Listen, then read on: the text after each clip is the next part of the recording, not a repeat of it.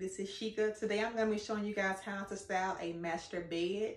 I'm going to be sharing just a couple tips, maybe 5 or 6 tips that I particularly use to style pretty much all of my beds in the home. And you guys can't tell by now, I use, I keep it pretty neutral. I use a lot of grays, whites, creams. That's just the aesthetic of my home.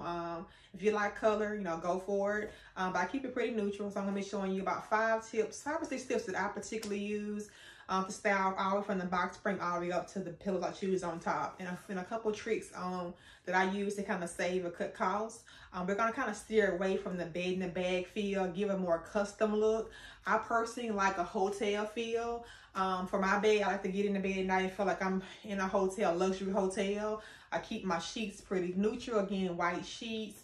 But yeah, so if you're interested in seeing the final bed reveal, stay tuned. And also, if you haven't seen my last video, make sure you guys go and check that out. I'm going to leave a link below. But yeah, keep on watching. I'm going to show you guys how to style a master bed.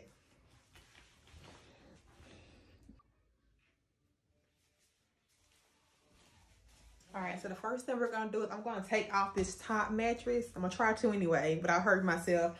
And I'm going to go ahead and I'm going to put on my box spring cover. And I'm going to show you guys what that looks like.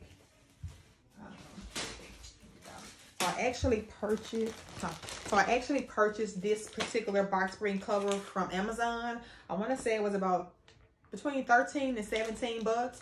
So I'm going to be putting this on my box spring to kind of get away from this black look. I want to keep it really neutral all around. So I'm going to cover that black box spring up. So yeah, so the first thing I'm going to start, I'm going to go ahead and put my box spring cover on, and then stay tuned.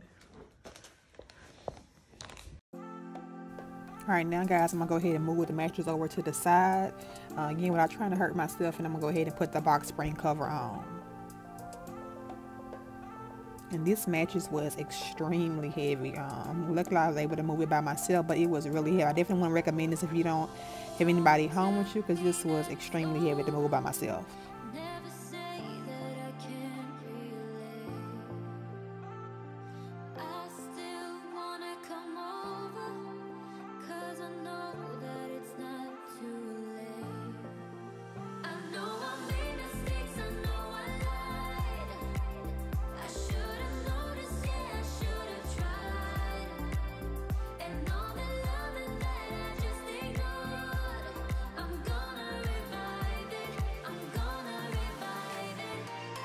Alright, now that I have the box spring cover on, I put the fitted sheet on. Now I'm going to go ahead and put my flat sheet on. And I see a lot of people on YouTube and social media that say they steam their linens. I'm not there yet. I do not steam my linens. I wish I was there, but I'm not. So I just kind of get it as neat as possible. But again, I do not steam my linen. I just kind of fold it down and tuck it as neatly as possible.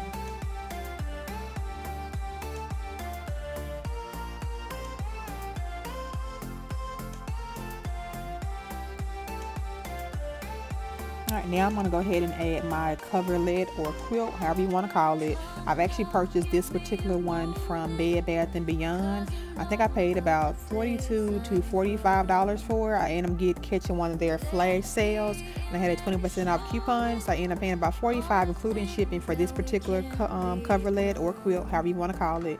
And I think it was really good for the price. So I'm going to go ahead and add that on. I'm going to fold my fitted sheet over top of that, and I'm going to go ahead and tuck it in.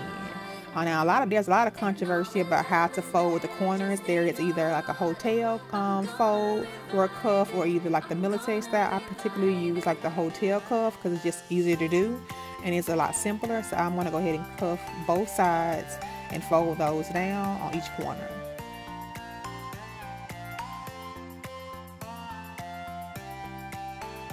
Now I'm going to go ahead and add both of my pillows, and these pillow shamps actually came with both my coverlet and my duvet. So I'm going to use what came with those 2 sets. And I normally just put both of them on. We sleep on one, and one of them is just pretty much decorative. So I'm just going to put the more textured one, their pattern, on the bottom, and then I'm going to put the flat one on top.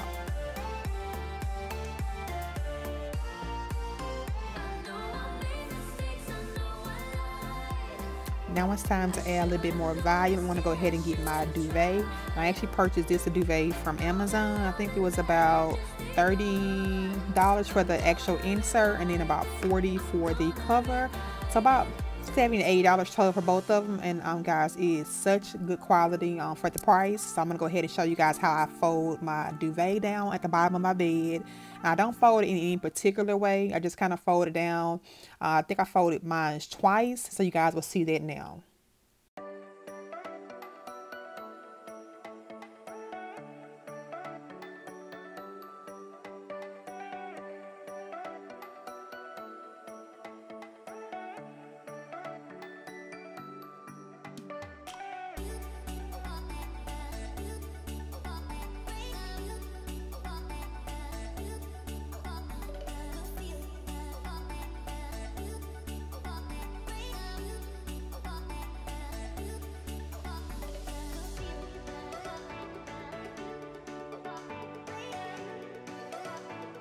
Again, you just see me folding my duvet down. Again, I'm just folding mine over twice. No particular order at all. You can kind of pretty much fold it however you want to.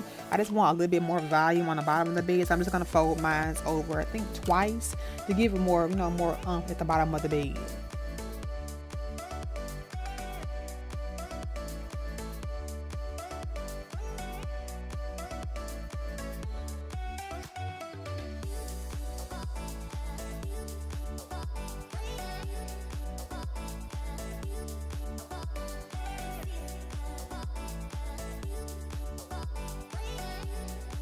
And guys, don't worry about how wrinkled the duvet look. It kind of goes out with time. A few days later, the wrinkles were pretty much gone, so I didn't have to steam it. But if you want to have that crisp look from the beginning, I definitely recommend probably steaming your duvet.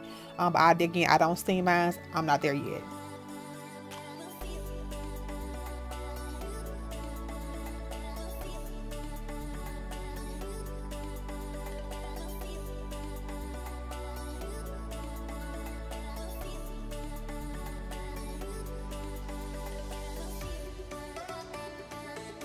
Alright, so now we have our base. The coverlet is on, our duvet's at the bottom, our pillows. Now we're going to add the fun stuff. Let's go ahead and add some accent pillows.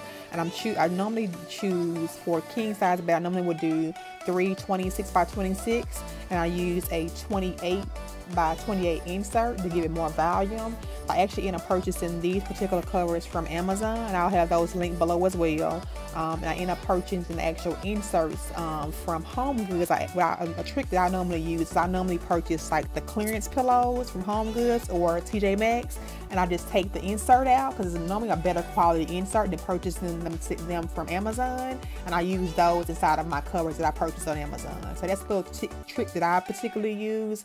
Well, I use pretty much on all the beds. I normally just purchase clearance pillows for the inserts, and then I normally just purchase the covers from another vendor.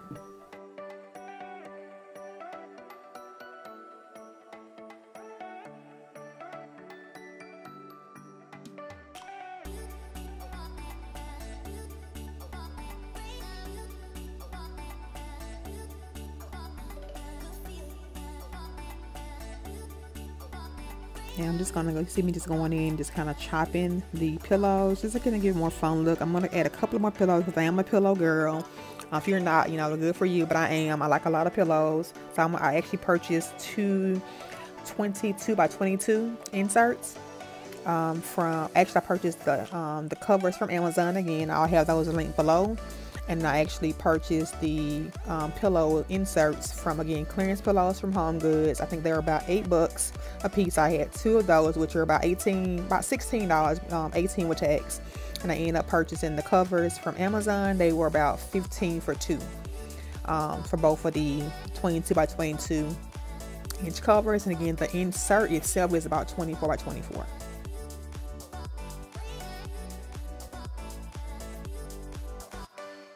So I'll show you guys how I do it. This is the original pillow cover that came with the pillow from Home Goods. It was about $8, which is not a bad color, but again, I wanted, to make it more fun.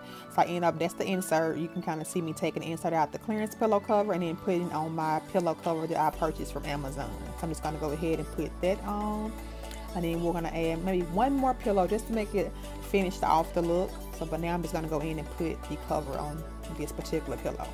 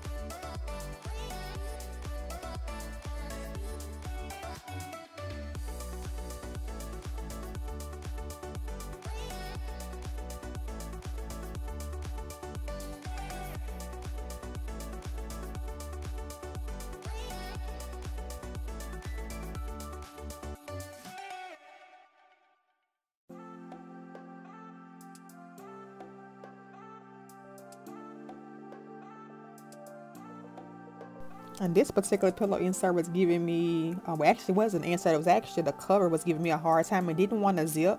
So I finally got it zipped up. So you just see me kind of manipulate that and kind of chop that one. And then we're going to add our final pillow, which is the one I purchased from Target. And everybody know I love a good Target run. So I purchased this particular one from Target. I think it was about $35. It's from their Opal House collection. And I normally wouldn't purchase $35 for a pillow because, again, I'm budget conscious. But I thought it was really cute. I thought it would be a really good look to finish off the pillows on the bed. So I ended up purchasing again from Target. And I have it linked below as well. But it was about $35 if I'm not mistaken. So it wasn't on sale, but not bad for the size. So I'm going to go ahead and add that to finish off the look.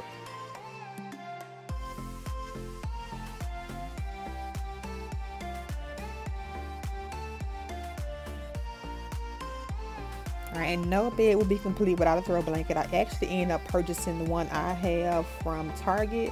And I'll give you guys a disclaimer. It was a little pricey for me.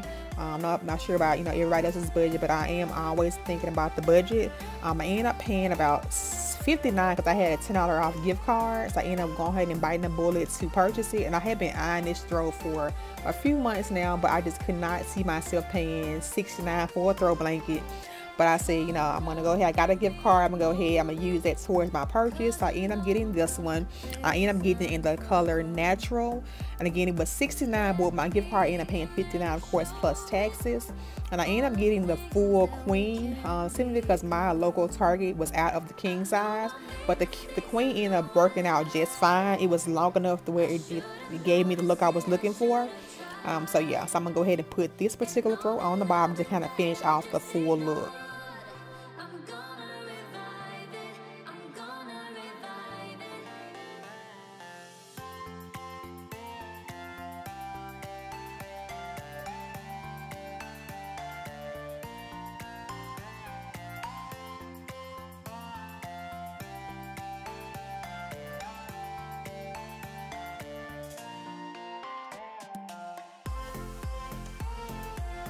And you guys, off top, I feel like it was so worth the money. I mean, you can just feel how heavy it is and the texture. It was giving me exactly what I was looking for. I was so impressed with this particular throw. I was, again, skeptical about the price because I'm not there yet. But yeah, it was so worth the price. I definitely highly recommend this throw if you're looking for that modern farmhouse kind of feel. Even if you're looking for more of a cozy feel, this throw is perfect. It was really heavy, really durable. I'm really impressed with this. I was super excited once I got it out and kind of got it played around with on the bed. It really was worth the price.